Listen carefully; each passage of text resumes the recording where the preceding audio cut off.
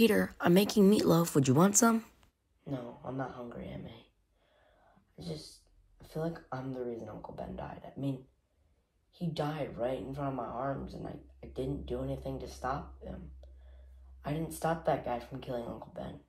I just sat there in pity and fear, doing absolutely nothing.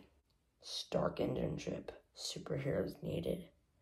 Now that's not a bad idea. Hello, my name is Spider-Man, and as my name suggests, I was bitten by a radioactive spider as a teenager, and I can shoot webs, and I can do some really cool acrobatics, and I just want to save the city.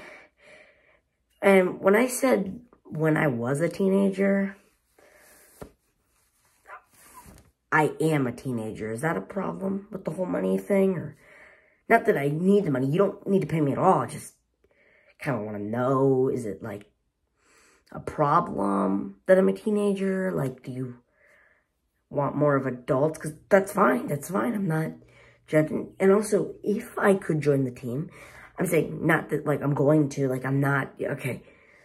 Could, like, we keep it on a low basis so, like, none of my family knows, out of curiosity. Just kind of keep this on a low profile, you know, keep this spandex superhero. Oh, sorry, I dropped my mask. Can I pick it up?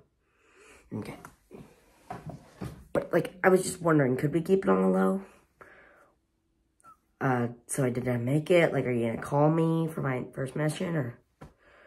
Okay, well, we'll keep in touch. Oh, this stupid mask is so hard to get on.